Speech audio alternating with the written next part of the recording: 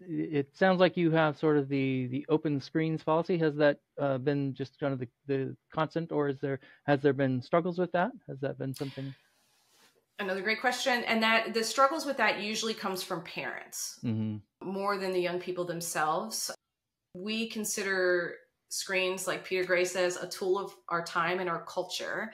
And so yes, people use screens. I teach a couple classes at Embark. I have the crazy crimes class, and inevitably we'll talk about what, $10 in 1945 was worth.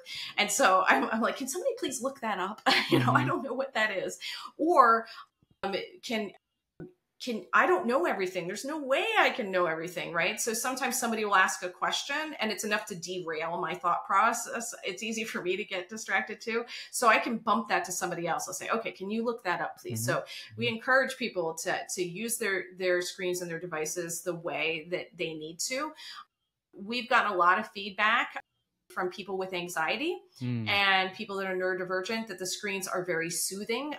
I had to have a major surgery a couple of years ago, and I absolutely was playing Toon Blast, right when I'm waiting in the waiting room because I was so freaked out.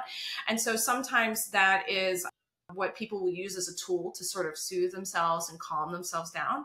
We have a lot of gaming that happens, and a lot of the gamers stay together and they play together, and they really are working together and collaborating together.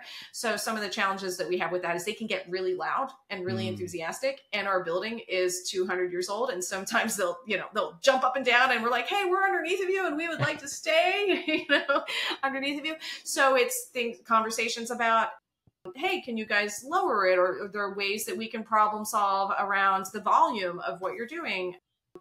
And then, every now and then we'll have somebody that really stays on that screen. And then we'll check in and say, hey, how are things going? How are you feeling in the space? And most of the time, what looks like being totally absorbed and checked out is somebody that's really paying attention. And it's a wonderful tool to be present, but also appear like you're not present. So we will see people that will be sitting in a corner looking like they're playing Candy Crush, and they are playing Candy Crush, but they're still listening to the conversation and they're still part of it. And that is maybe their comfort zone, and that maybe that's their way of easing into the community. We do get parents that are like, oh my gosh, I'm so freaked out about screens. I'm afraid they're going to get addicted to it and all these other things. So we do conversations about that. What we have found is when people restrict the screens, then they'll come to Embark and only do the screens. And so because they're not getting fulfilled with that at home, they're going to eat it all up while they're with us from 9 to 3:30. And because they know when they go home, they can't do it anymore. Right. So that has been one of our observations for certain people that really have that need to play the video games or collaborate with people. And it really is very, very collaborative, but that is one of the things we have noticed.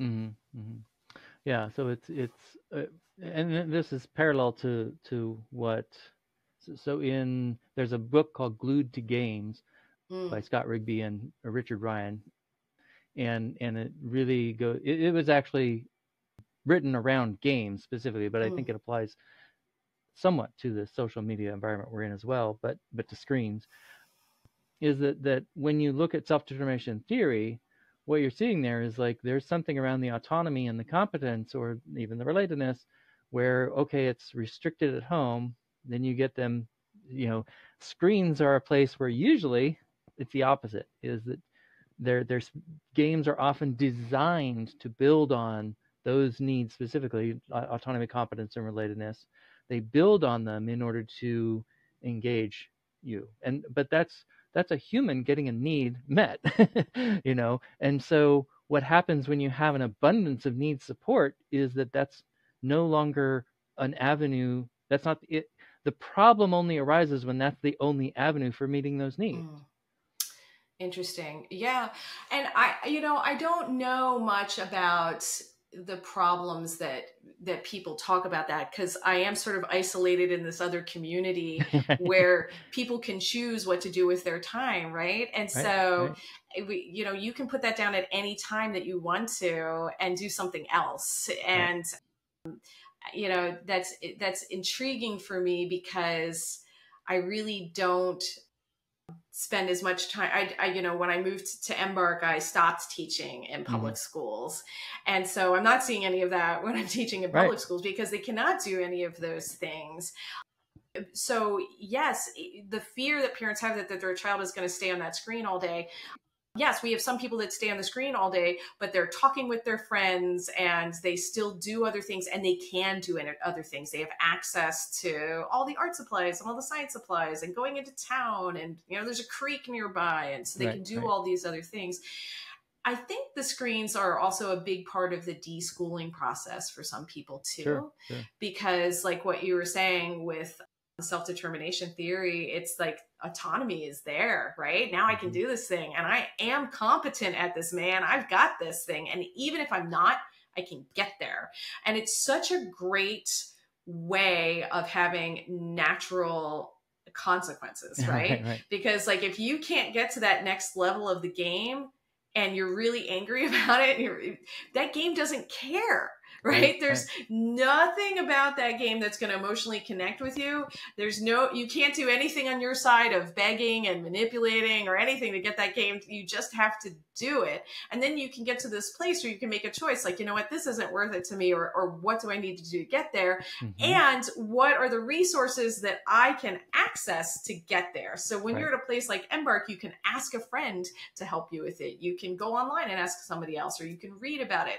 This is just sad bitterness on my part as somebody that used to play Mario when I was, in the 1990s, because I didn't have that. You had to go to like some weird flea market and find a magazine to find out how to get to the next place. And that's only if your mom gave you a ride. So there's so many more ways to build that connection and that relatedness, but also the autonomy and the competency. Right. Yeah. And once you start to realize that the school, your Embark, can be that community in which they're fully supported, then even if they're using the screens a large proportion of the time, it's an option that's available. It's not defining them. It's something where the community itself is going to raise concerns if there's a concern about their health or their well-being or whatever. That's really important. This is the Agentic Schools Podcast, where you will learn about schools from around the world where children's agency to make decisions about their learning and living is more important than their academic skills. What makes education possible is the satisfaction of psychological needs. So that is what these schools have in common with all others. What makes a school agentic is satisfying those needs particularly well. I'm your host, Don Berg.